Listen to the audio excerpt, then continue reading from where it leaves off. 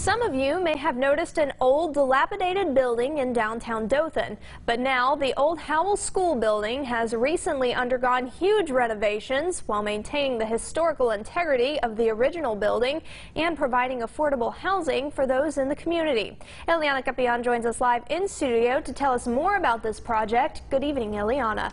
Good evening, Paige, and that's right. The Dothan native and Howell School Senior Apartments architect, Joseph Donofrio, says this project has been a labor of love over the past 20 years.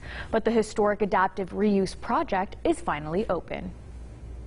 So this was the first school in Dothan. I got enamored with this building when I graduated from college in 1978 and really started an effort to try to save this building in about 2000. The old Howell building, built in 1898, used to be a school, the Salvation Army's Red Shield clubs during World War II, and then an industrial property where they made pajamas and socks. With the help of the Banyan Foundation, Donofrio was able to figure out how they could repurpose it.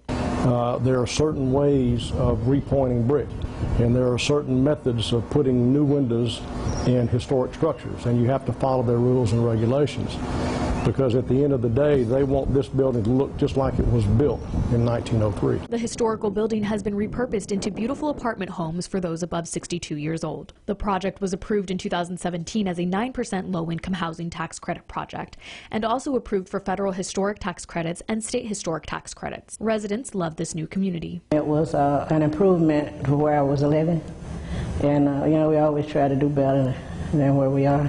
Resident Clara Bradford refers to the Howell School Senior Apartments as paradise. I realize this is like paradise for a lot of people that probably wouldn't have been able to afford it on their own or without some type of subsidy. To be able to come from below standard to a virtual paradise is something unique for people. The senior apartment community is completely filled to capacity at this time, but the apartments range from $550 to $650.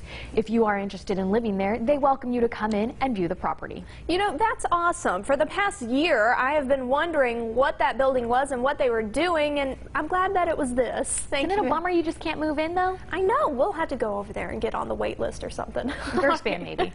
Gershpan, yes. All right. Thanks, Ileana. Coming